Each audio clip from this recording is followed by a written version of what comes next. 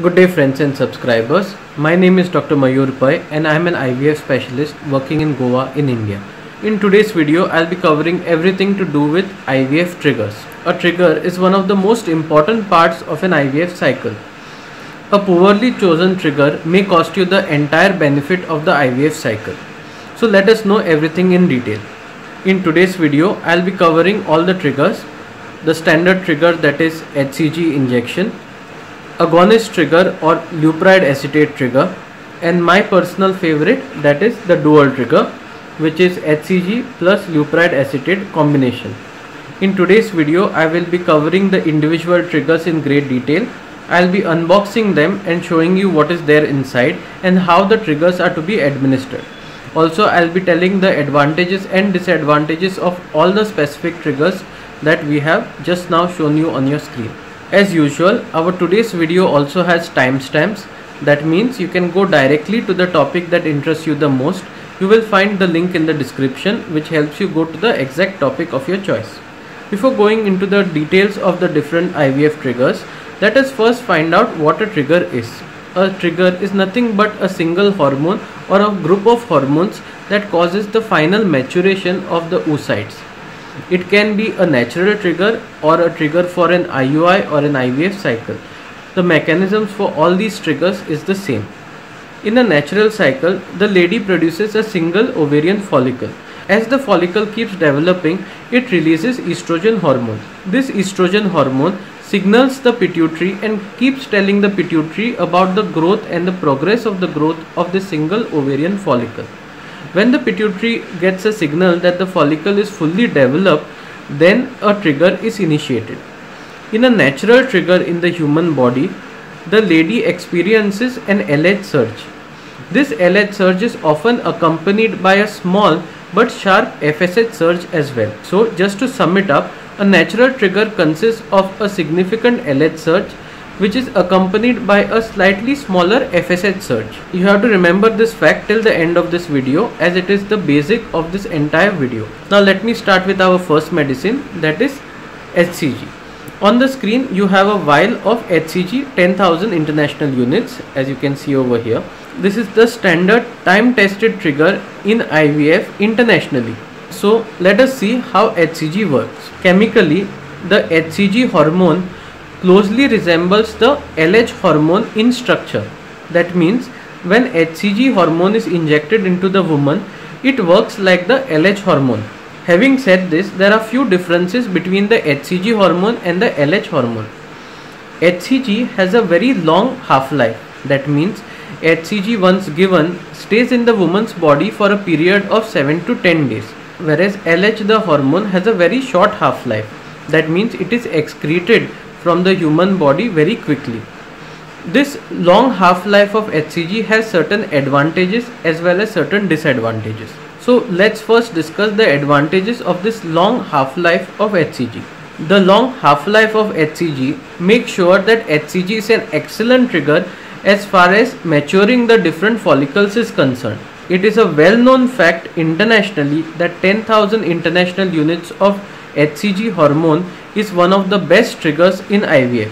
It causes a very good maturation of many oocytes in the follicles that are grown during IVF. Also, another advantage of giving HCG is that the prolonged half-life will give an excellent luteal phase support. That means that in the luteal phase, HCG causes a good release of natural progesterone hormone from the lady's ovaries. So, what are the disadvantages of HCG hormone? Let us discuss. The prolonged half-life of HCG also has a dark side. This is particularly so in ladies who are affected with polycystic ovaries. When a lady with polycystic ovaries is stimulated during an IVF or an IUI cycle, they are very much prone for ovarian hyperstimulation. What results is a very large number of follicles.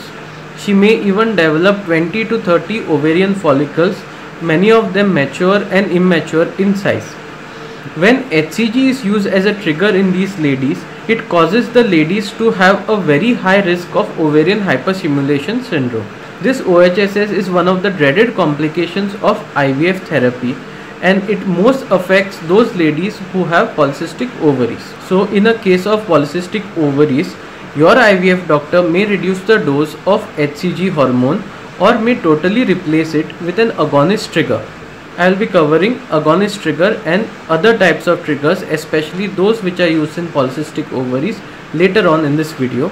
So keep viewing the video till the end. Now I will be unboxing the HCG vial. This is a vial of HCG 10,000 international units.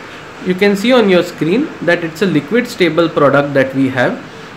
This is the product that I commonly use in my IVF practice, which is a liquid based HCG, also called an aqueous HCG. So how is HCG administered? All that we need to do is use an insulin syringe, that is this one. You can see that the needle is quite small and it doesn't hurt the lady when we give this. We take the insulin syringe, we aspirate the entire content, that is 1 ml, into the insulin syringe and we give the lady on her arm.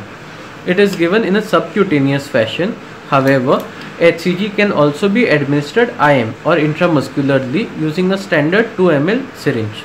Now I will be showing you a vial of lyophilized HCG. This is a vial of lyophilized HCG or powder HCG. Let me unbox this to show you what it contains and how it is to be administered. As you can see in the box, this is how it looks. So you have in the box an ampule which is containing a liquid, that is the standard diluent, and the HCG is available in a powder form in this vial that you can see over here. All that you need to do is you have to aspirate the liquid in the insulin syringe, put it inside the powder to reconstitute it. Followed by that, you have to aspirate it out and give the woman subcutaneously on her arm. This can also be given intramuscularly with a standard 2 ml syringe. The second type of injection for trigger that we are going to cover is called leupride acetate. Leupride acetate is a type of agonist trigger. This is a very useful trigger, especially used in a case of polycystic ovary patient. So let me tell you how leupride acetate works. When a lady is given leupride acetate injection, it forces the lady's own pituitary gland to secrete a natural trigger. So this natural trigger consists of the typical LH surge and also the small FSH surge. This sort of a natural trigger is greatly used in a case of polycystic ovary patient when you want to give a more physiological or a more natural trigger which has a very short half-life. You must remember that when treating a polycystic ovary patient with HCG, the prolonged half-life increases her risk of OHSS. Whereas when giving a leupride acetate trigger, this decreased half-life of the natural trigger protects the lady from OHSS. So to sum it up, leupride acetate and other agonist triggers are greatly used to decrease the risk of OHSS in a polycystic ovary patient. But leupride acetate trigger has a small drawback. The drawback is that it is a much lighter trigger as compared to HCG. That means after giving an agonist trigger in an IVF cycle, we find that many of the follicles are less mature. That means they cannot be fertilized and they do not yield very good quality embryos. So though leupride acetate increases the safety of an IVF cycle, it does cause the IVF cycle to be slightly suboptimal. So let me unbox this vial of leupride acetate. On your screen you can see that this is a vial of leupride acetate, that is 4 mg in 4 ml. That means every milliliter or every ml of this liquid contains 1 milligram of leupride acetate.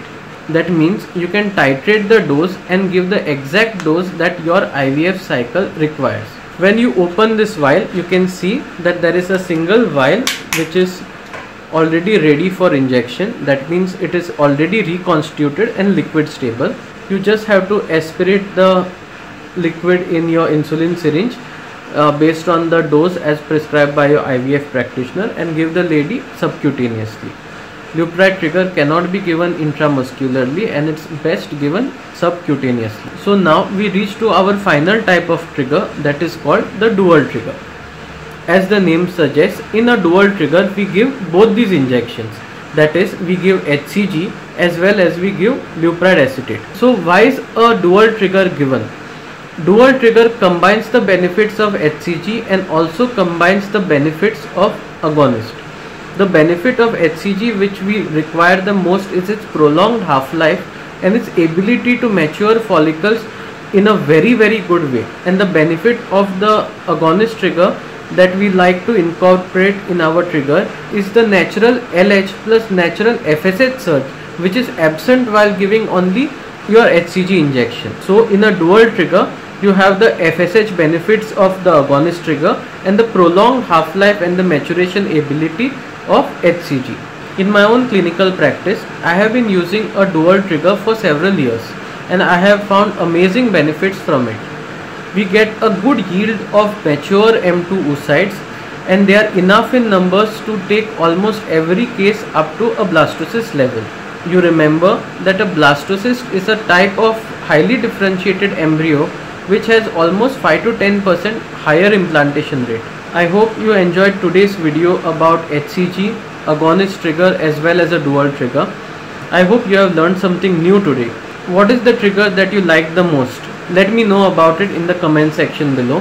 In case you have not subscribed to my channel as yet, do subscribe us by hitting the red button over there. And while you are at it, do remember to press the bell icon to receive the latest video notifications. In case you have any specific question for me, do let me know in the comment section below. So until next time, Namaste.